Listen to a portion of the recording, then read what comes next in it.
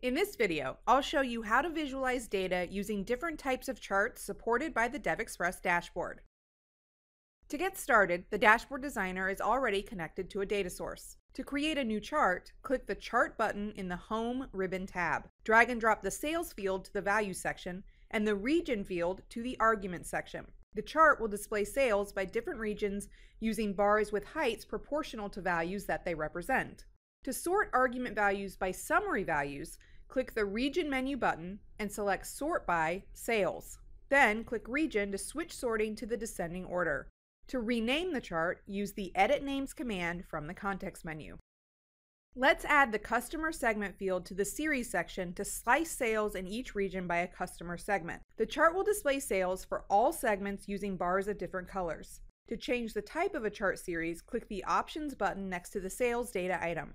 On the Series Type tab, click the required icon to select the required series type. For instance, the stacked bar series show the contribution of individual categories to the whole, while the full stacked bar series allows you to compare the percentage that each value contributes to the total across categories. Let's see how to filter the chart. Right-click the chart and select the Edit Filter command. In the invoked filter editor, specify the required filter criteria and click OK to filter the chart. To reset filtering, use the Clear command. The chart dashboard item supports the drill down feature that allows you to change the detail level of displayed data. Go to the Data tab and enable drill down. Then drop the State Province field to Arguments. You can click the required region to see sales by corresponding states. Use the Drill Up button to move to the parent level. If you want to limit the number of displayed bars, switch to the Design tab, invoke the X-axis settings dialog, and limit the number of visible points by 5. You can now navigate through the argument axis using the scroll bar.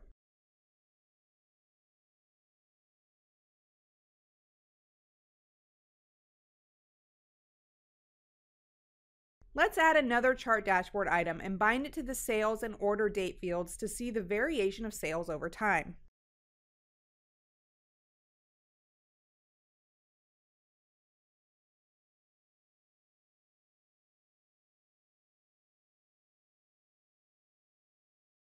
Click the Options button and see the different types of the line and area series types that can be used to visualize historical data.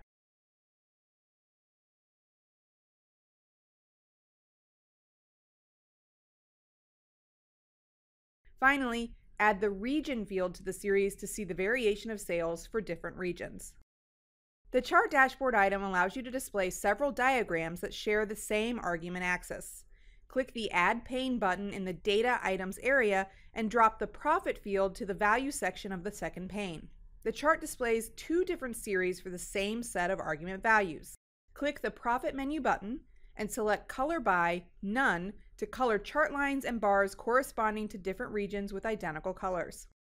Let's see how to add interactivity to the dashboard containing a chart. Select the first chart, go to the Data tab, and enable Multiple Master Filter. Click different regions to see the variation of sales and profit on the right chart. To filter data using series values, click the Series button and select the required series that corresponds to a specific customer segment. Use the Ignore Master Filters button to make the dashboard item unaffected by master filters.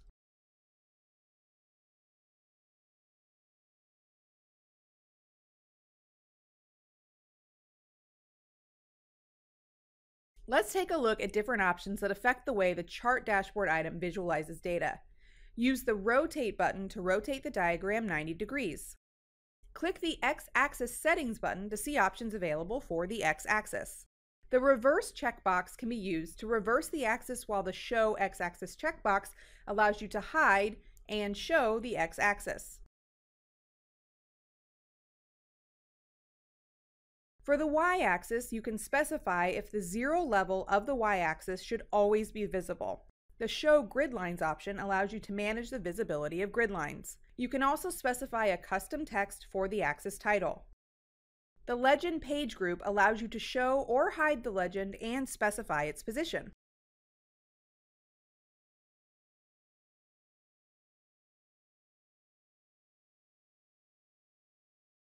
The Series Type gallery allows you to specify the required series type. Finally, you can adjust colors used to distinguish different customer segments. To do this, click the Edit Colors button and select the required color for a specific customer segment. There are other chart types. The Dashboard Designer is already connected to the table containing the variation of minimum and maximum temperatures over a year. Change the series type to Range. Note that the Range chart requires 2 sets of values. Drop the min and max fields to the value 1 and value 2 placeholders. Then, drop the month field with the month group interval to arguments. The chart will display the variation of temperatures using bars.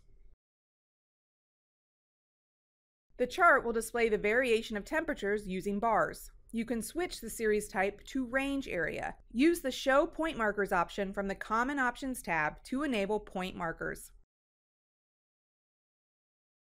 Finally, let's see financial charts that are used to illustrate stock prices. Add a new chart to the dashboard and change its series type to Stock.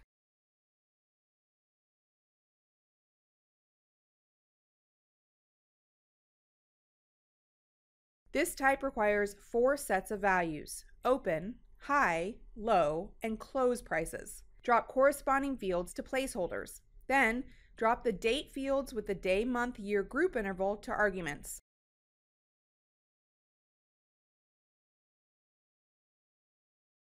Go to the Data tab and disable the Always Show Zero Level option for the Y-axis.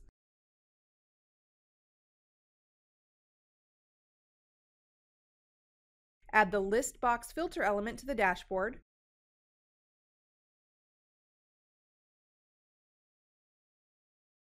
Bind it to the ticker field and change its type to radio.